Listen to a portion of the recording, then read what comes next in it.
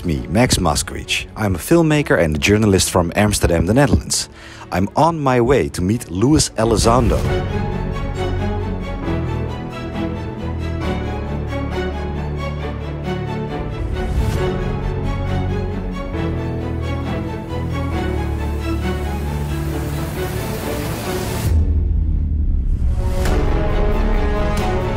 And I'm meeting Lue in San Marino.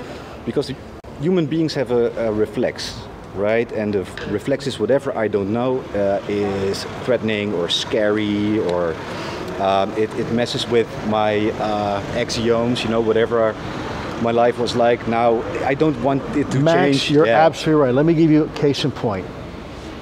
2 months ago, I was told I had cancer. Yeah. Okay, now it looks like I don't, but you know what my very first reaction was when the doctor came in and said, we need to talk, you have a mass on your kidney? It was, I don't believe it.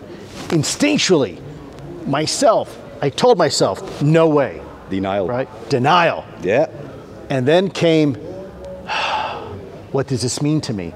And how does this, how do I reconcile this with everything else that I know to be true? Well, I feel fine. Well, I look okay. This can't be true, right? No, I'm not, right? So that is a natural human reaction. I just went through that very same thing a couple months ago. Yeah, but you went through the process of accepting death.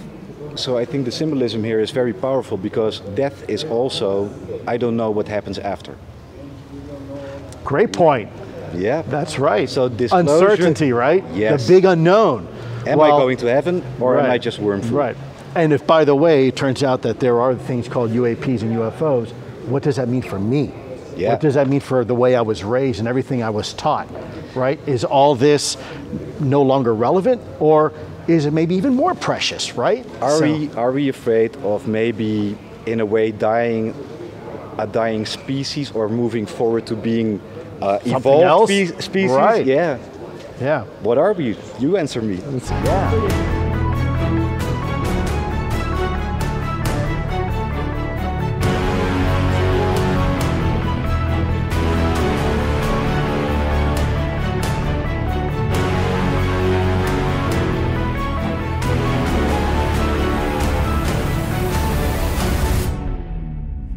You know what it is? It's not death, it's a metamorphosis. Yes. Right?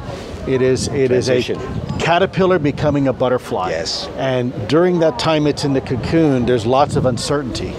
But in order to build up, you must first break down. So yeah, I think it's time we have the conversation as a species, wherever that conversation takes us. Right. Right. I don't know where it's going to lead. I really don't. Really, you have this great big master plan? No, I don't.